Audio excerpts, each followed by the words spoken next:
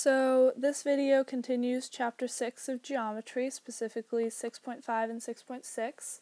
So by the end of this video, you should know a ton of new conjectures that are super useful to know about parallelograms. So what is a parallelogram? We've covered it before, but in case you don't remember, a parallelogram is a quadrilateral whose opposite sides are parallel. So we have two pairs of parallel sides here. So now we're going to start our list of conjectures. So the opposite angles of a parallelogram are congruent.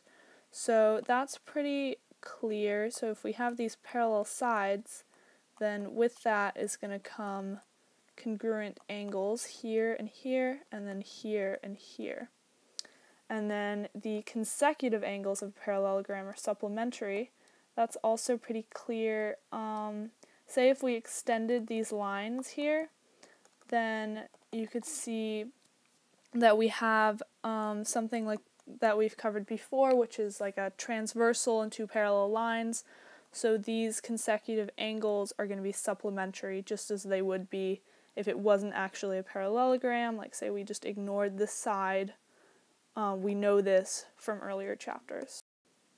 Another conjecture, which is super useful to know, is that the opposite sides of a parallelogram are going to be congruent. So as well as being parallel, they're also going to be congruent. And then the diagonals of a parallelogram bisect each other. So if we draw in some diagonals here and here, you can see that this is going to be congruent to this, and this is going to be congruent to this. Okay, so this is somewhat related, really important though. So we're going to talk about vectors. So vectors are quantities. So a vector is a quantity that has both direction and magnitude, and it's represented as arrows.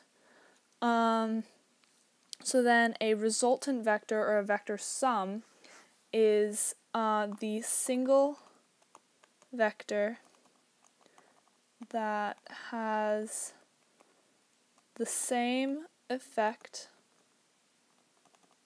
as two vectors. And a way to draw a resultant vector is to line the two vectors, the two beginning vectors, up tail to tail, and then complete a parallelogram with them, using them as the sides, and then the resultant vector is going to be the diagonal from the tails. So here we have the resulting vector from these two beginning vectors. So now we're going to move on to properties of special parallelograms. These are figures such as rhombuses, squares, rectangles. So our first one, it sounds kind of weird when you say it first, but it makes a lot of sense otherwise. So if two parallel lines are intersected by a second pair of parallel lines the same distance apart as the first pair, then the parallelogram formed is a rhombus. So the best way to explain this one is just to draw it. So if we have two parallel lines here, and they're about this far apart, and then we have a second pair here, and they're going to be just about the same distance apart, hopefully. And so these two are parallel, and then these are parallel. Then this figure formed here is not only going to be a parallelogram, it's also going to be a rhombus. So it's going to have all congruent sides. So now we're going to talk about rhombuses for a bit.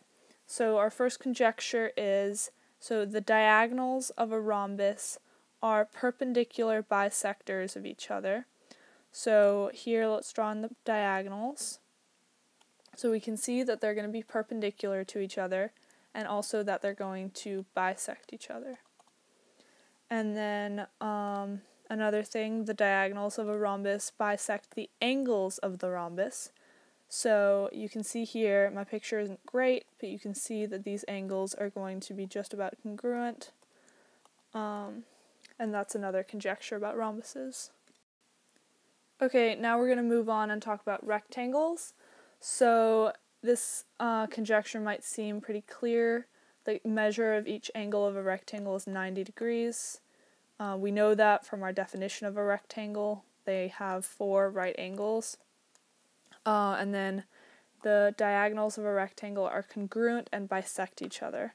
So we have here a diagonal and here a diagonal, and they're congruent, and they bisect each other, so they're going to form 4 equal segments here. So there are actually a lot of ways to define what a square is.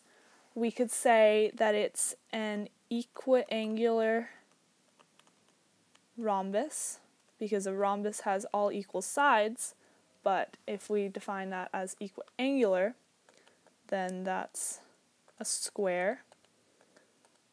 Or we could say it's an equilateral rectangle.